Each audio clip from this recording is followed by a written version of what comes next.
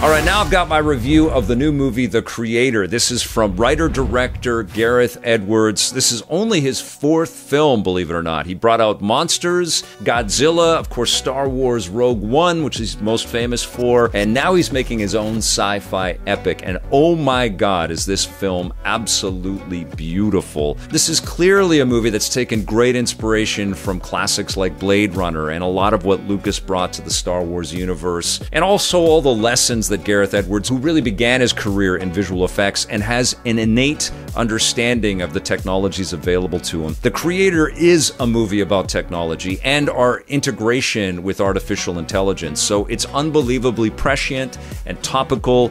It's also exhilarating and kinetic and unforgettable. He's kind of crafted this techno-punk, cyberpunk fusion with a Vietnam War epic where we've got humans fighting AI, because there's this huge calamity that happens at the beginning of the film. A nuclear bomb is exploded in Los Angeles, and the AI is responsible for it. So the US military amps up and goes to war against the AI, but the AI has some sympathetic allies in humans in Asia. And so this almost becomes a fight in the jungle, which kind of echoed a little bit of the Battle of Scarif from Rogue One, where people are running through jungles and it's part human and part robotic or full robotic, fighting these US military people, which looks like they might have popped out of James Cameron's Aliens film or something like that. There are lots of just propulsive, explosive war scenes right from the beginning.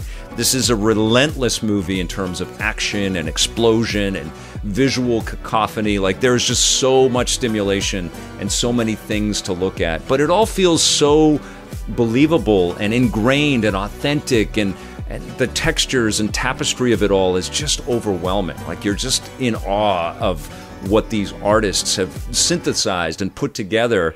And it was very weird for me to come to this movie, obviously with AI floating all around us in every news article, but I just played through Cyberpunk and reviewed the Phantom Liberty DLC and was just astounded by the quality of that game, which echoes a lot of that same kind of xenophobia and integration with computers and artificial intelligence. And the visual imagery in Cyberpunk is also kind of similar to some of the visual imagery in The Creator. They both obviously stand on their own, and even though this echoes things that we've seen in things like Blade Runner and maybe a little Akira and Tron and all kinds of other stuff, it feels completely like Gareth Edwards' own baby. And what was interesting for me was to see this movie with my family. My wife and my daughter came, and also one of my daughter's friends came, and I put myself into their headspace for a second and reflected upon the fact that I saw Blade Runner when I was a bit too young. I was probably about 11 or 12 or something like that when I saw Blade Runner. And this is kind of a new generation's Blade Runner. It's very topical,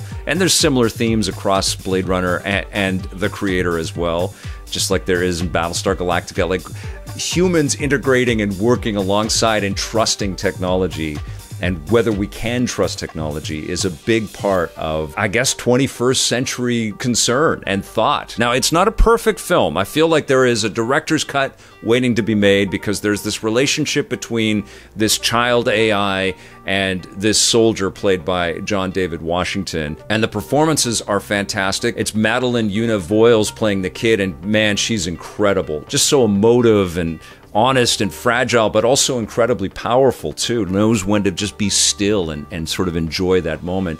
And John David Washington goes through some really dark and heavy stuff in this film, and you feel his pain. And there are obvious tragic paint strokes all the way through this thing. These are heavy, heavy ideas here where robots are fighting humans. But man, it's riveting. You can't take your eyes off it. I did feel like the relationship between the kid and the soldier happened a little too quickly, and we got emotional beats a little sooner than we deserved them. I also felt like, for as large as the concept is and as important as the missions are, these warriors going to fight the AI because there's this super weapon that could destroy everything, it felt a little restrained and contained as well. Like, it felt too much like we were focused on just one chunk of the military might as opposed to the totality of it, which is the difference when you see a Star Wars film where budget isn't even a factor and we just scale up to just enormity, just like beyond what we can comprehend. And that's what Gareth Edwards had to deal with on Rogue One. It's different this time. We're really focused in on not a handful, but not tons and tons of characters. It does give the actors some meaty sequences to jump into and enjoy, like Allison Janney is terrific in this film, and I also love Gemma Chan, who plays John David Washington's wife, and there's a really kind of truthful relationship there, and a poignant one. You can feel the pain of it. I'm talking about this thing like it's an art movie, and in a lot of ways it is, you know, like it's definitely an action film, but it feels indie, it feels small and hand-built, but the enormity of the concept is on full display, and it's made at the highest quality levels. And the score from Hans Zimmer is incredible, and there's lots of great arrangements of music that you have heard before, interwoven into everything. I'm not going to spoil that. This is just one of those movies that's going to grow in estimation and appreciation over time, and it's going to be interesting. Maybe it's going to be a huge success and there'll be more of this, a sequel to it, or some other kinds of stories built off of it. But you should not miss The Creator. It's not perfect. I definitely have some quibbles, but I'm never going to forget this film. The Creator gets an 8.5 out of 10.